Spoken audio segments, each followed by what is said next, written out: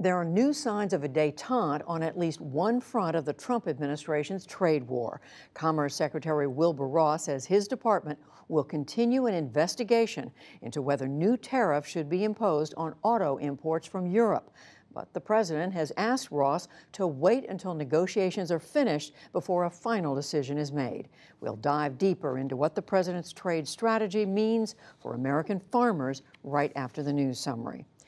Deputy U.S. Attorney General Rod Rosenstein is under fire today after conservative Republicans in Congress launched a bid to impeach him. Last night, 11 House Freedom Caucus members accused him of high crimes and misdemeanors and insisted that he, quote, repeatedly failed to produce documents to Congress on the Russia probe and the Clinton email investigation. Traveling in Boston, Attorney General Jeff Sessions defended Rosenstein and urged Congress to turn its attention to more important work. What I would like Congress to do is to focus on some of the legal challenges that are out there. We need Congress to deal with the immigration question. There are loopholes in our laws that are being exploited. We need to get them focused, and we're pleading with them to do so. House Speaker Paul Ryan also says he's against the impeachment effort and says he doesn't want it to be, quote, cavalier with the process. But the number 3 Republican in the House, Steve Scalise, says he does endorse it. Any vote will have to wait until September when the House returns from its summer recess. One of the House Republicans who were leading that call for Rosenstein's impeachment, Ohio Representative Jim Jordan, officially announced plans today to run for Speaker of the House if Republicans keep their majority after the November elections. Jordan is a co-founder of the conservative House Freedom Caucus. Current House Speaker Paul Ryan has said that he is not running for re-election after this term ends. In Pakistan, ballots are still being counted after yesterday's election. But populist Imran Khan has declared victory to be the country's next prime minister, even as allegations of vote rigging hang over the former cricket star. We'll take stock of Pakistan's political climate later in the show. President Trump is threatening large sanctions on Turkey if it does not free a detained American pastor. Andrew Brunson has spent the last year and a half in jail on terror and espionage charges. Today, the president tweeted that he should be released immediately.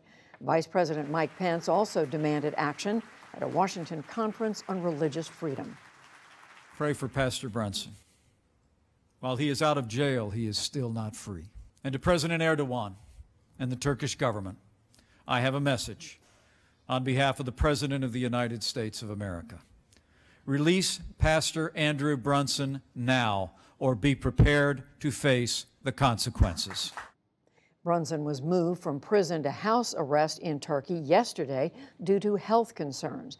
A spokesman for Turkey's foreign minister said that his country will never tolerate threats. In Greece, officials now say there are serious indications that arson is to blame for a deadly wildfire near its capital. That comes as authorities confirm 3 more deaths from Monday's disaster, raising the toll to at least 82 people. Survivors in Mati work to clear the debris left behind from the inferno. And in Athens, relatives crowded the morgue to learn the fate of their missing loved ones.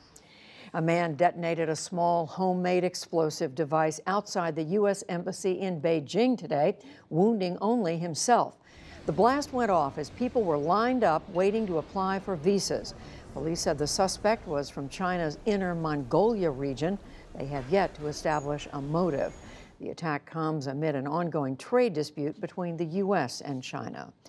An experimental Alzheimer's drug is showing promising results in delaying the disease's progression.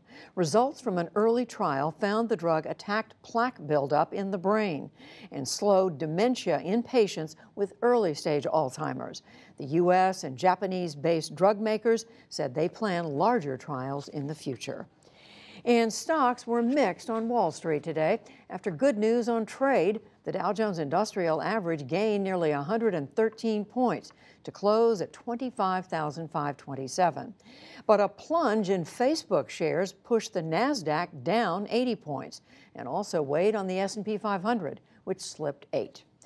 Still to come on the NewsHour, Pakistan's contested vote to decide its next prime minister. The New Jersey Attorney General speaks out about becoming the target of discrimination. Facebook's financial jolt amid efforts to combat fake news, and much more.